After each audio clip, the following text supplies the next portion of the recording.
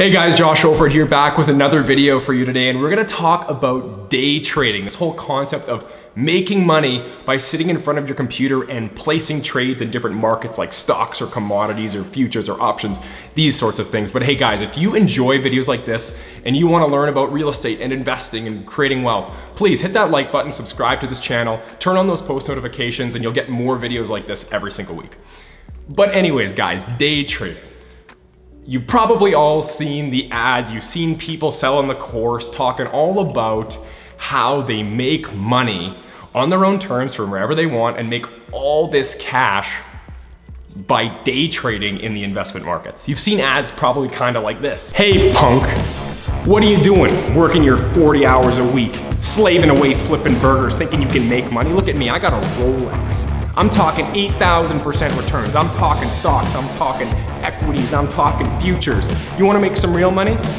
Join my trading program for 8,000% returns guaranteed every week. Yep, those ads. Now, for me, I personally bit on those ads as a young person. When I was 15, 16, I saw the day trading programs. I saw how lucrative it could be. I could be driving a Lamborghini. I could be out on a yacht. I would be doing my thing, working from the boat, living the luxurious lifestyle.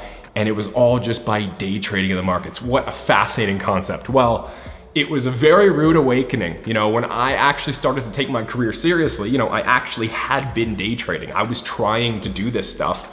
I was trying to go into the markets and place trades daily and weekly to see if I could make money. Now, when you're in a bull market, when the market is doing nothing but going up, it's actually not that hard to make money. It's very easy to get lucky. And when I started trading, that's exactly the position I was in. So I thought I was all that. I thought I was Warren Buffett. I thought I was the best investor ever because my returns were high and they were higher than the average return that I had read about. So when I went to different investment firms as a young person and I walked in the doors to try to find mentors, to try to create connections, I walked into these offices of these high performing wealth managers and I talked to them about how I was a trader and how I was using commodities and foreign exchange and gold and oil and trading stocks based on charts and technical patterns and all these things.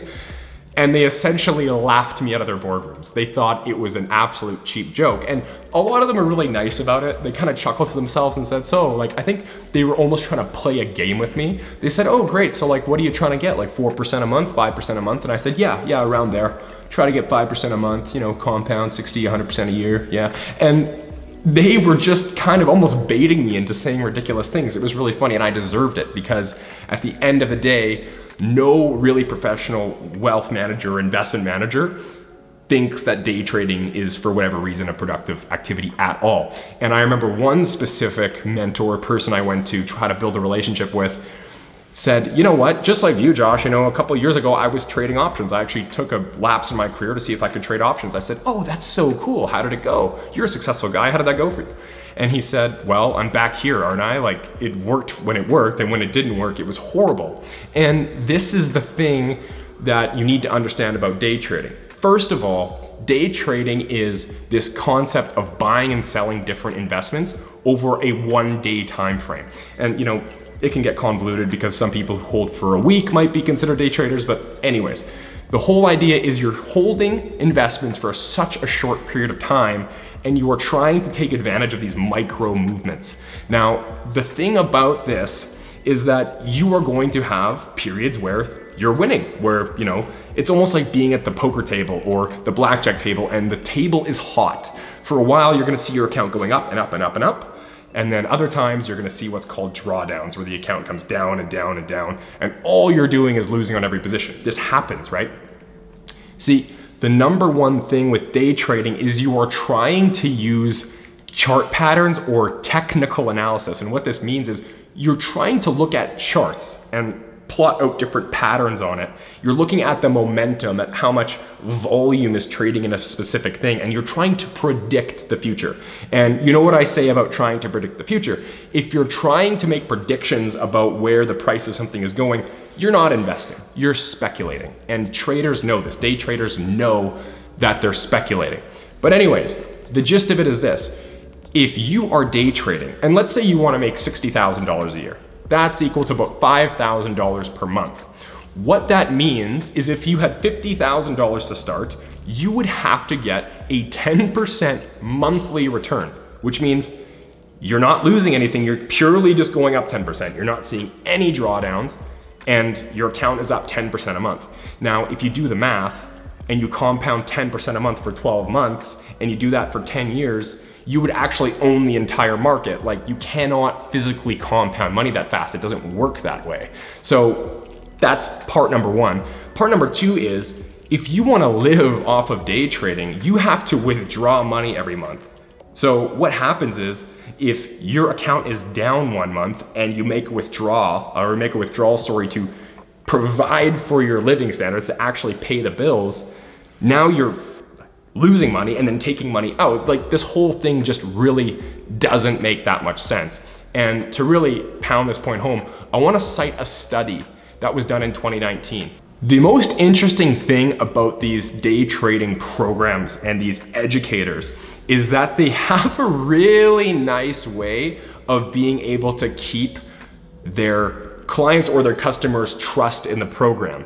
Because it goes like this, every investment strategy has ups and downs, and the greatest investors, the best traders, the people who actually win in the end, are the people who stick with the system. It's all about sticking with the system. So you listen to your coach, you listen to the trainer, you listen to the book you bought, and it's all about sticking to the system. And only the best traders are the ones who have the fortitude to stick with the system when it's doing really poorly. So essentially what these course providers and these day trading, gurus do is they build a system that can never lose you enough money that you get down to zero.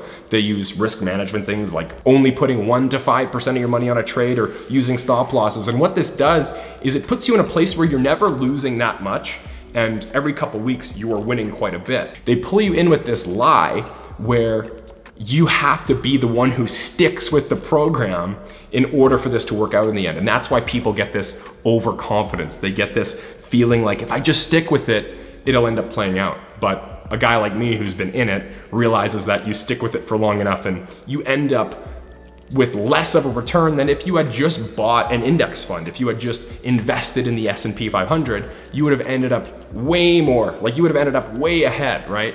So why are you investing all of this time, investing all of this money, investing all of these resources, spending time in front of your computer when you could have just taken that money, placed it in an index fund, and earned way more in the end? So to pound this point home, I want to cite a study and a research paper that was done in 2019, which is pretty funny.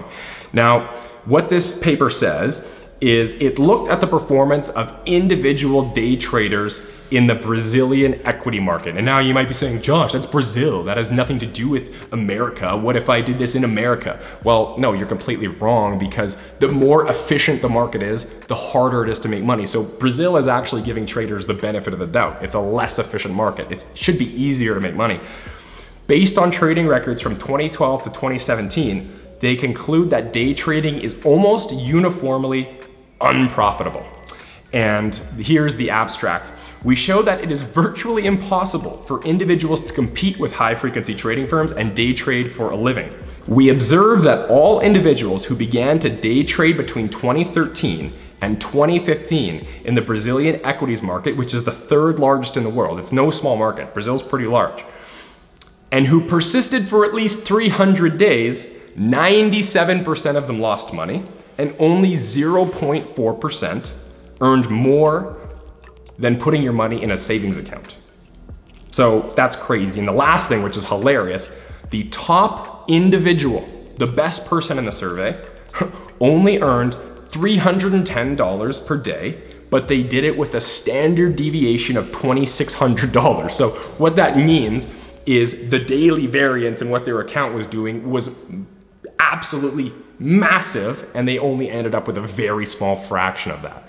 So all of this to say, so much of day trading, those individuals that had success, comes down to luck. It comes down to being in the top 1%. And even if you are, the fluctuation, the level of volatility you experience isn't something anybody is capable of living with. So why do we believe this? Why do we feel as if trading is this thing we can do and make a living from? First of all, advertising. The media tells us that this is possible. And you know, it's funny, you can look, you know, Google E-Trade advertisements. They're hilarious. They essentially show these stories of young people who are kind of dumb and stupid, and eventually it pans to them on a yacht with a Lamborghini and all these things because they started with E-Trade. They started to trade stocks. These lies that are shown to you by the financial media are telling you all about how wealthy you could become by trading. At the end of the day, it's just a scheme for them to collect commissions, because the more active you are, the more money the brokers make. So anyways, guys, this is my take on day trading. You know me, my message is there is no shortcuts. You know, if there is anything that screams, I want to get rich without any sacrifice, responsibility, without any patience, it's becoming a day trader and thinking you can make a living from that. So anyways, guys, thank you so much for watching this video. If you like videos like this and you want to keep learning, hit that like button, subscribe, turn on post notifications for more videos just like this one every single week. Until next time.